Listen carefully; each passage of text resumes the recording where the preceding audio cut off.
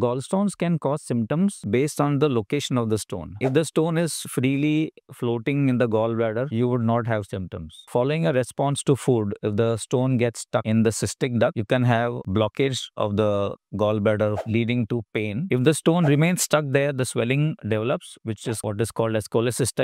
A stone migrating from the gallbladder into the bile duct can cause a blockage of the bile duct leading to jaundice. And finally, in the passage of bile from the bile duct into the intestine, at the level of the intestinal wall, if the stone gets stuck, in addition to jaundice, it can block the pancreatic duct, causing pancreatitis. The other reasons for need of a cholecystectomy include a gallbladder polyp, which is typically more than 1 centimeter, or even gallbladder cancer, especially in the early stages. What does cholecystectomy involve? Commonly, cholecystectomy is done through what is called as a minimally invasive procedure, which involves 3 to 4 cuts over the abdomen, which allows a camera to go inside to visualize the internal structures on a monitor. This way, the procedure is done with minimal pain and faster recovery. So finally, neglecting your symptoms can lead to complications. So it is best advised to see a surgeon if you experience such kind of pain and you undergo sonography which shows gallstones, so that